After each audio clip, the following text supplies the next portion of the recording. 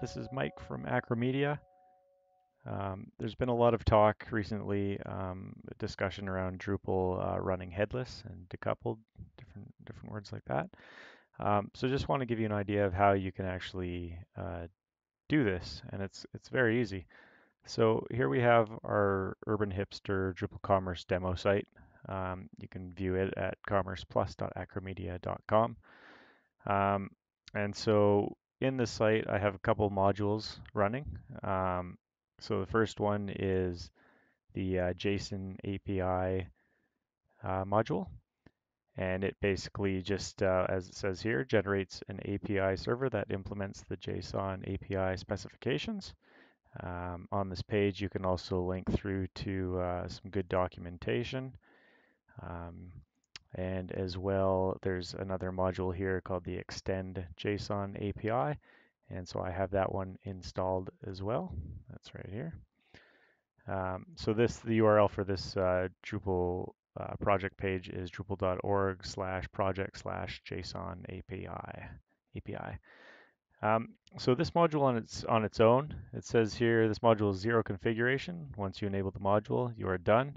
It is literally that easy. You just turn it on, and it then exposes your content in JSON format that you can then use, um, you know, uh, to connect to with, a different front end or an app or whatever it is you're building.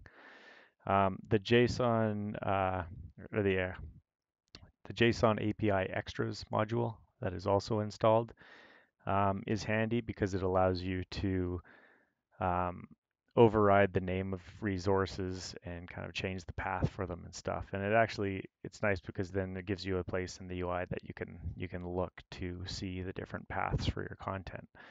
So let's look at some of that now. So now that I have the module installed, if I go to configuration, web services, there's the JSON API overwrites.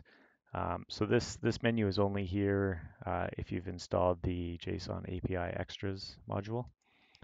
So clicking into there, you can see here that all of our enabled resources, so by default, all of your resources are enabled.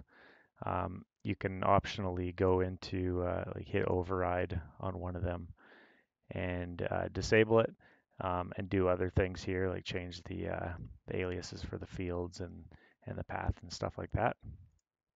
But just kind of out of the box, this is what it looks like. Basically, you have all of your entity types, your bundles, your names, a path associated with each one, and whether or not they're enabled. So if I scroll down, and let me just go to a commerce. So here's commerce product. I've got a product type called clothing, so let's use that one maybe as an example. If I copy that path and just paste it into my browser here, so my website.com slash ends up being out of the box JSON API slash commerce underscore product slash clothing. Go there, and bam, you can see all of the data formatted in JSON format. So the way I'm looking at it right now is in Chrome browser. I have a module, or not a module, sorry, a plugin for Chrome called the JSON formatter. It makes it look nice like this. Firefox looks nice kind of right out of the box. So depending on your browser, you might want an extension like that. But it basically gives you your data and all of the different things that are now accessible. So for this particular commerce product type, this is all of the data that's currently associated with it. Um, there you go. Pretty easy. I mean, what you do with it, that's a whole nother story. But at least exposing that data so that you can use it is very easy. It's literally just turning on a single module, and you don't have to do anything else. If you want it a little bit easier to look at, like I am now, you install a second module and done. Super easy. All right, take care.